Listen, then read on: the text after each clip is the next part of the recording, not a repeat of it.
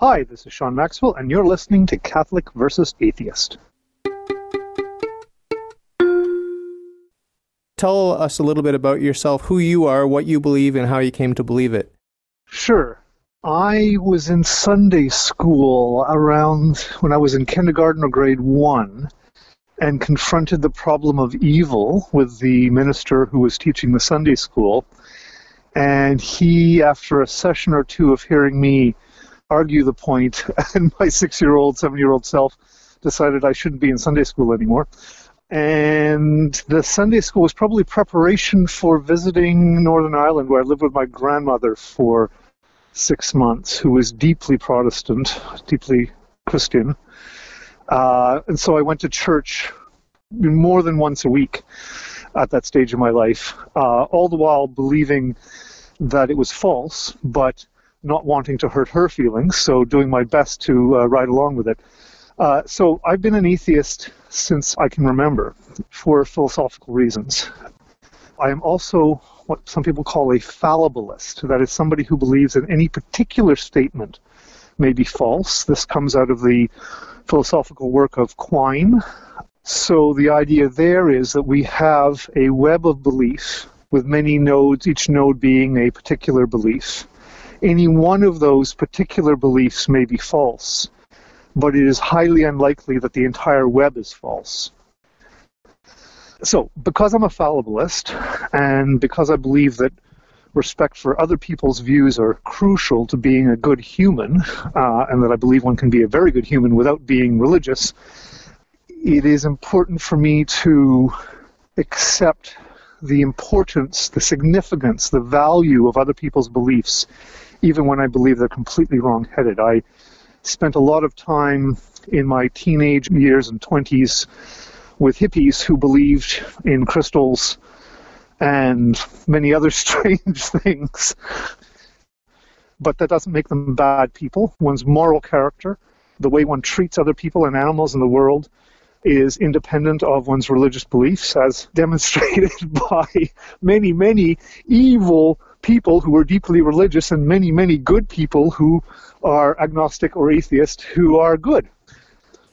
Can you talk a little bit about the admixture of Judaism and Christianity that's in your upbringing? Sure. My mother's side of the family is 100% Jewish blood, but for 3 generations they were Protestant.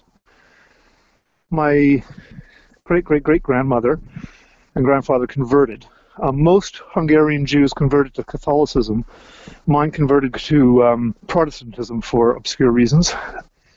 So my mother was labeled a Jew by the Germans, had a Star of David, Yellow Star of David on her in Budapest, was an orphan, was searched for by the Gestapo. So she experienced being a Jew in the Second World War, and she was in many ways a prototypical Jewish mother. And so we have that personality aspect, or that psychology, in us, my brother and myself. But she was brought up Protestant. She never had Hanukkah. She never participated in Jewish ritual. And my father's side of the family, they are Protestant Irish landed gentry, so they stole the land from the Catholics in the 1600s. We paid for a cathedral, an abbey, certainly, a large religious building in Ireland. There's a church that the family built not far from the family mansion in Northern Ireland, so very, very serious Protestants. My parents took us to churches, both Catholic and Protestant, synagogues, mosques, and even a Buddhist temple when we were 6, 7, 8, 9, 10, so that we would be exposed to a variety of religions. My father is an agnostic, if not an atheist. My mother had more spirituality than my father did, but they were not religious. That's my religious background. And what about your education? Can you just touch briefly on the highlights of your education and how it may have shaped your worldview?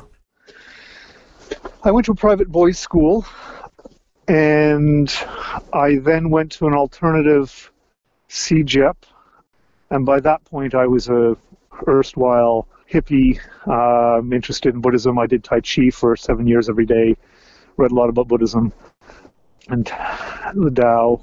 I then went to university and studied anthropology, in part because I was interested in social evolution and the way religion and societies moved through a set of stages. And this is now sometimes seen as Marxist analysis, but there is a general pattern that one can pick out from polytheism towards monotheism towards atheism. And so that's a story I can tell later. That was something I thought about and worked on as an undergraduate at McGill. I then did a master's in philosophy at the University of Toronto and then a Ph.D. in philosophy at the University of Queen's. Both the master's and the Ph.D. I worked on the nature of consciousness and the extent to which it can be explained scientifically, and I argued that it could not be explained scientifically because it is essentially subjective rather than objective, and the sciences deal with questions about the nature of things external to us, and consciousness is essentially subjective, and so presents very particular and unusual problems for the scientific method.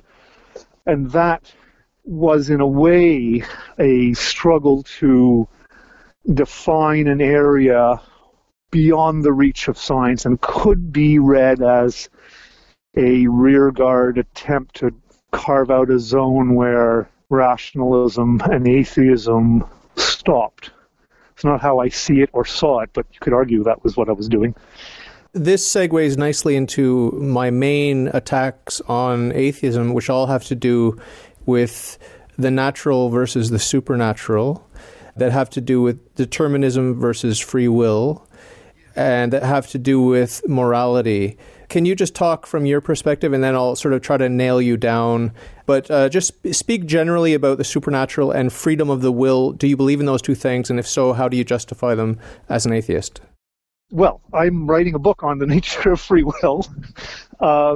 So I do believe that some systems, some creatures are freer than others. So humans are freer than dogs. Dogs are freer than nematodes. Nematodes are freer than bacteria. What do I mean by that? There's cycles within cycles within cycles. And just like a wave, matter and energy flow through a wave, but the wave is independent of the matter and energy that constitute it at any one moment. So if you're looking at a molecule in water, the wave comes through, the molecule rises as the wave comes to the point, and then the molecule drops. The wave carries on, the molecule has passed out of it, just like the atoms in our body are renewed every 7 years. We are not the matter that constitutes us. We are the process through which that matter moves through us. You can look at evolution and pick out a series of organisms at any one point that are more developed and more free, more capable of manipulating their local environment in order to maintain their identity, increase their chances of survival by increased precision and extent of environmental manipulation. So there's a certain sense in which freedom is the ability to manipulate and control one's environment such that one's own integrity is maintained. In that respect, humans are freer than other animals. And in that respect, some humans, some individuals, are freer than others. Those that are caught up in drug addiction are less free than the self-actualized individual who is able to rationally consider alternatives and choose them. You may justify your actions. I did A because I wanted to get to B, and that may be rational, but how do you justify your decision to go after B? Well, ultimately speaking, that's going to be based on a value judgment, and value judgments are very difficult to ground in empirical facts. Why is it better not to kill than to kill? Why is it better to maintain the natural environment than destroy it and change it? Those sort of value judgments are where religious and spiritual views have more of a bite, because it is very difficult to ground those sorts of value judgments with empirical rational thought. But what I'm trying to argue in my book is that we can nonetheless do that, and we do that by recognizing that organisms are process structures that maintain their own identity through their own activity, and so in virtue of that, it matters for a given organism that it is able to continue doing what makes it what it is. And from that, we can see the origin of value in the universe. And I believe that humans and animals have degrees of freedom. Let's think about my dog, Jack. My dog, Jack, will, on some occasions, be very interested in snowballs. And on other occasions, he will be much more interested in the smell over in the bush over there. He's not rationally choosing between those interests. But he is free to go for the snowball or go for the smell. And he chooses. Now, is his choice conditioned by his environment and his past and his genes? Indeed, but so are we. We are free while being determined. There's a wonderful book by the philosopher Daniel Dennett called Elbow Room, Varieties of Free Will Worth Wanting. Now, I think Dennett's deeply, deeply wrong about certain things, but it's a beautiful short book about free will, which I encourage people to read, because one of the things that he does beautifully is show us that the kind of freedom that we want to exist can coexist with determinism. This position in philosophy is called compatibilism.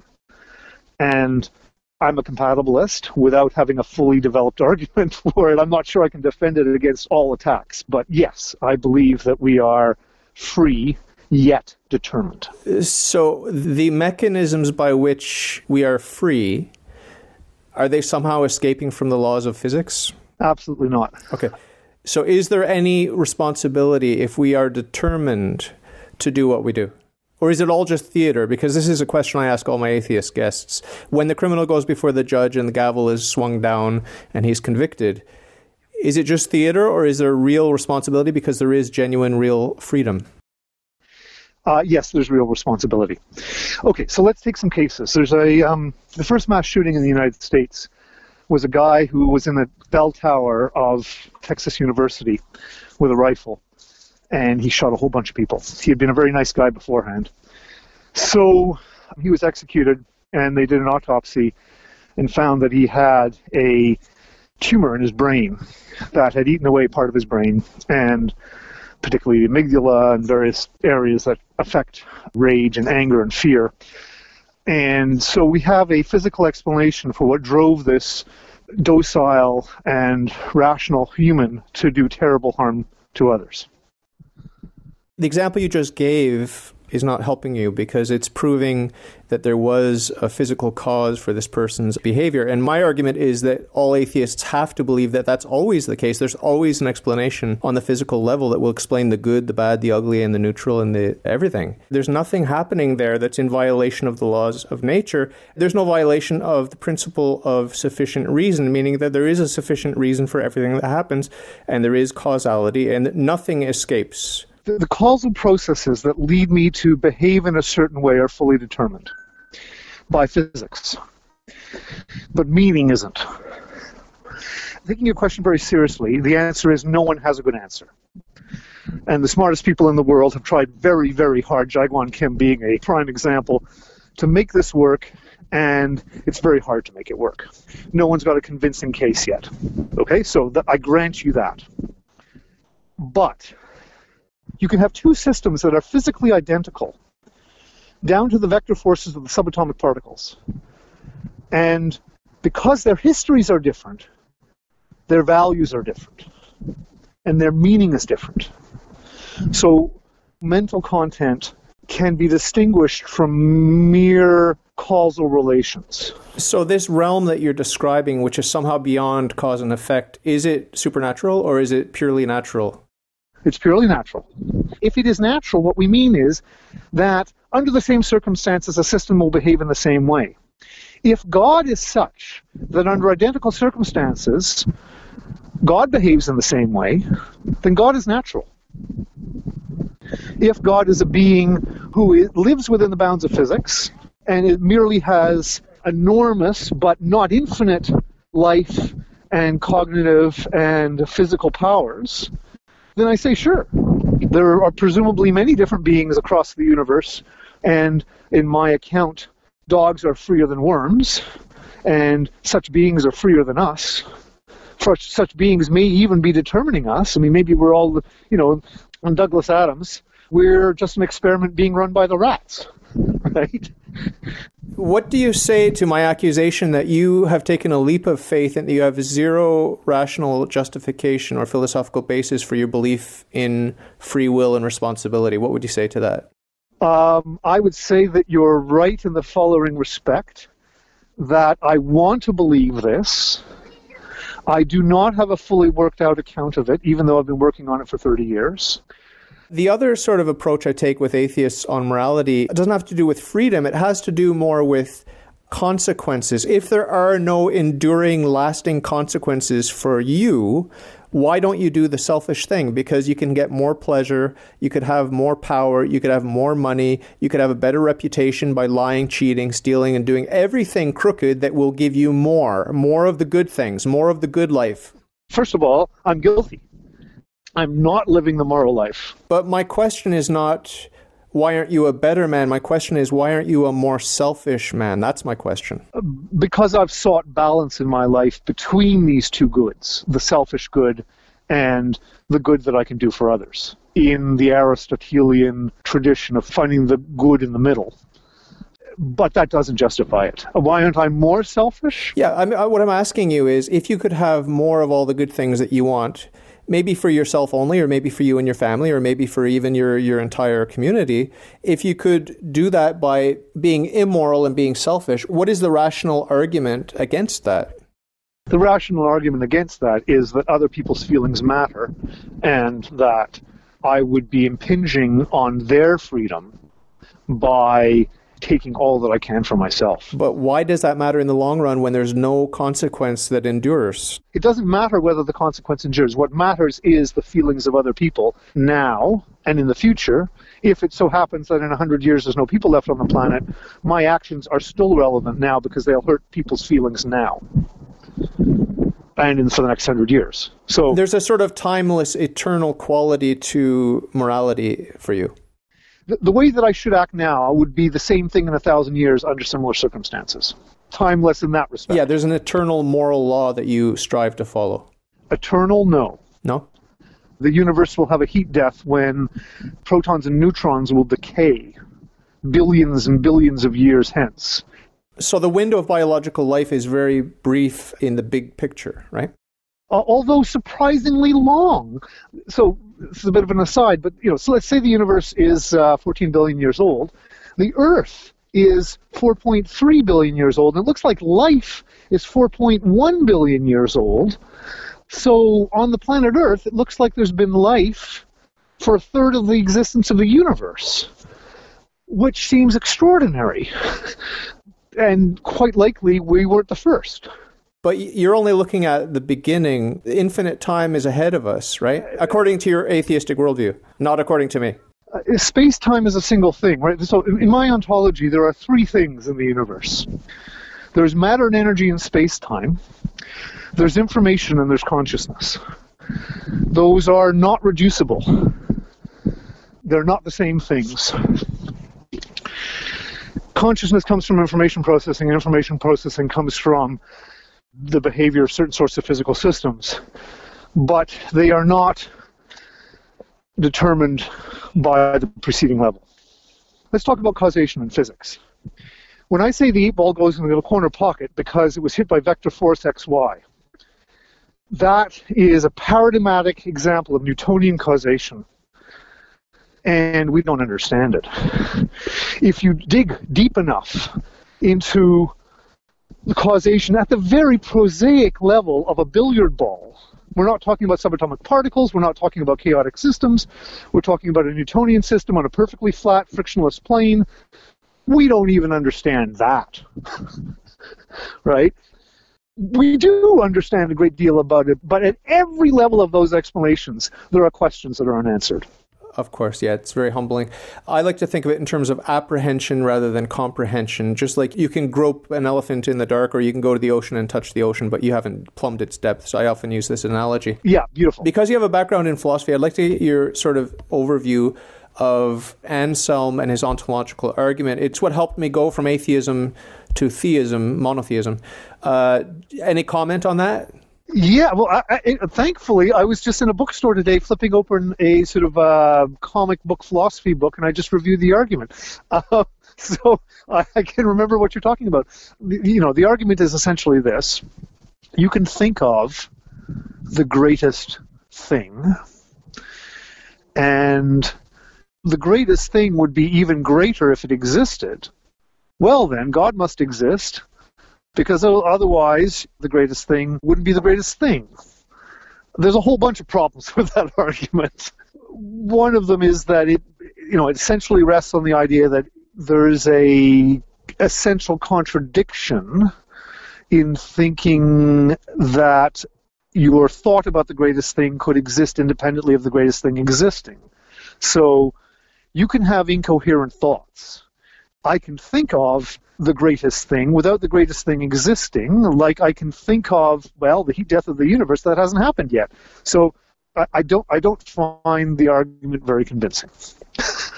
For a variety of reasons. But just for the sake of the Platonic argument, you can, in your mind's eye, imagine a circle. And you can also play with the ideas of good, better, best, and these sorts of superlatives. So how do you work with that as an atheist without God? How do you acknowledge perfect justice without God? I don't think perfect justice exists. Most judgments about what we do involve compromises. Often there are incompatible goods that you want to achieve two goods, say equality and liberty. And there are many occasions in which you get more of one by getting less of the other.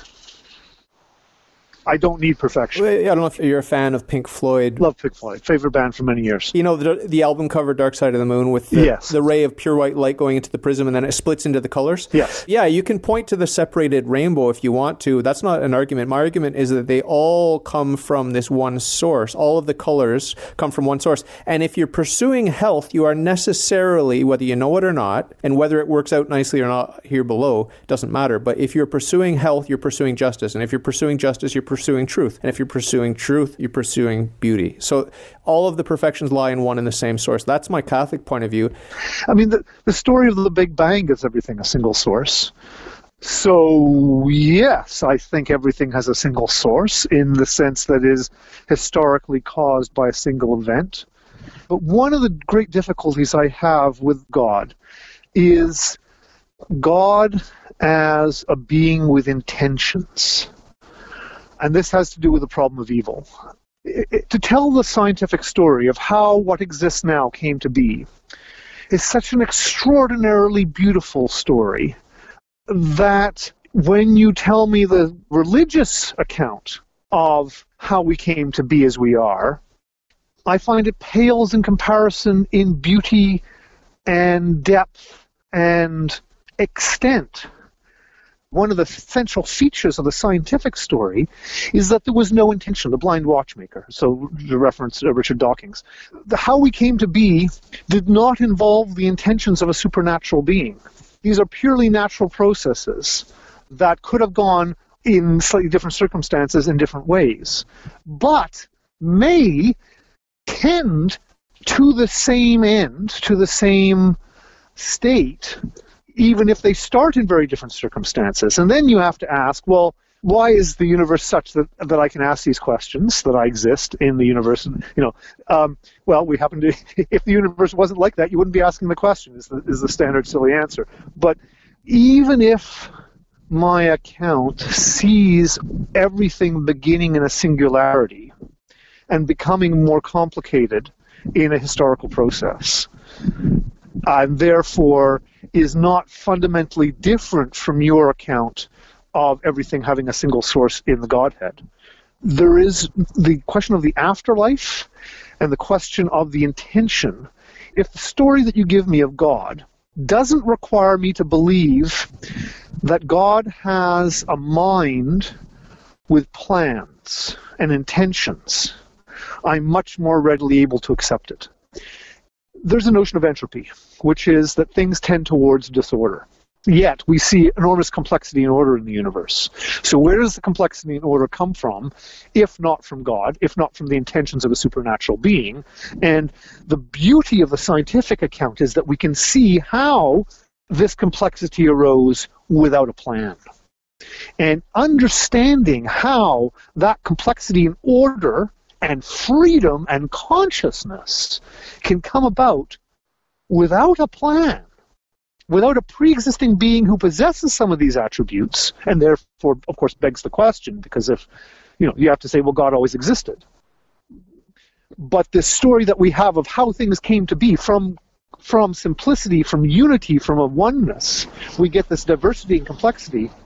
That's as deeply intellectually satisfying as any religious account. What would you say if you discovered that you're wrong and that God is all good and he's deserving of all your love and that your eternal salvation is what he desires, not because he needs anything, but because he loves you and he wants you to be happy with him forever? If you discovered that, would you still say no? Or No, I'd love it. I hope I'm wrong. I mean, the afterlife, I don't think I have one. I think that my impact on the universe will be minimal, and that after I'm gone, certainly by a couple of generations, no one will remember me. And isn't that sad? From my perspective. So I would love there to be an afterlife, and I hope I've lived a good enough life that I will be accepted into heaven should there be one. What do you say about Pascal's wager? It doesn't cost me much to believe, except it's wrong. So, sure, I'm prone to take risks that I shouldn't take. And if I think seriously about Pascal's wager, this is a risk I shouldn't take. Except that I can't believe, here we go back to the problem of evil, I can't believe that there is a God, and there's a heaven and a hell, such that all the good Buddhists and Muslims in the world are going to burn. That may be what some radical Protestants teach, but that's not what the Catholic Church teaches. The Catholic Church doesn't declare anyone to be damned in hell, except for the demons and Satan. But the humans in hell, we don't have much information. We know that there is a hell and that it's possible to go to hell and that there are people that do go to hell. We don't know how many. We don't know the relative populations of heaven and hell. All we know for sure is that the canonized saints are in heaven, but we don't have canonized reprobate. We don't have anti-canonization for those that are definitely in hell. We don't have certainty for that. And we don't need to dwell on that because there's no salvation outside of the Catholic Church. That's a dogma of the Church. But we don't know who's in the Church and who's outside of the Church. And there are people that are ostensibly inside the Church that are actually working against the Church, wittingly or unwittingly. So it's a very complex affair. And one of the basic principles is that it's none of your business. Your business is the moral choices you make, the love you show and the love you receive, and your relationship with God and neighbor. And really, it doesn't really matter what naughty things Hitler got up to. You're not going to have to answer for that on Judgment Day. But between you and your Maker, you do have a responsibility to do the right thing and to get your life straightened out. So the Church doesn't teach that Buddhists go to hell. Right.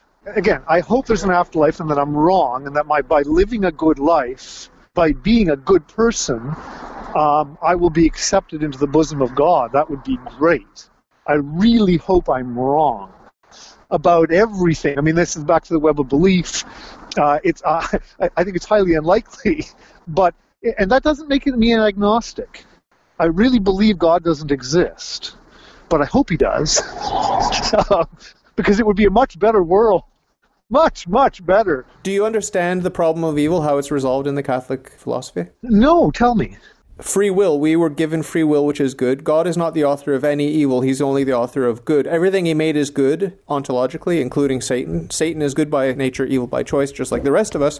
But the free will that he gave us is good, but it's subject to abuse. And the very fact that we're free means that we can make a choice for him or not, and that not implies all kinds of consequences, which are all the evils in the world. Every evil that you can point to today stems from sin, both original and actual. So there is no blame that can be ascribed to God. He is the source of everything, but everything is good. And in Catholic theology and philosophy, evil is not a thing. Evil does not exist. Evil has no substance. Evil is just a way. It's a way of falling away from the good. It's a way of falling away from justice and health and beauty. Good does exist and evil doesn't. As in, 0 is nothing, a 1 is something. Hell is a 1 becoming a 0. It never quite reaches 0, but it's on its way always. It's an orientation and a falling away. But at the end of my interviews, I always ask my guests to just speak directly to the audience, give a little message of hope. What could you say to anyone that might be out there listening right now? Your feelings and other people's feelings matter. In acting such that you improve the lives of others, you will improve your own life. In giving to others and caring for others, you will feel love and find love. The world is unfair. Some people get a bad deck of cards, even though they're good. It takes great character and enormous effort to, faced with a bad deck of cards, nonetheless follow Jesus' good example and turn the other cheek and go back again and face the world with love and respect and care for others. But in doing so, you will improve your chance in the card game of life. You will find that those bad cards are better played than you might have imagined. It is through love for others, care and concern for the feelings of others, that we find the love that we seek. That's what I'd say.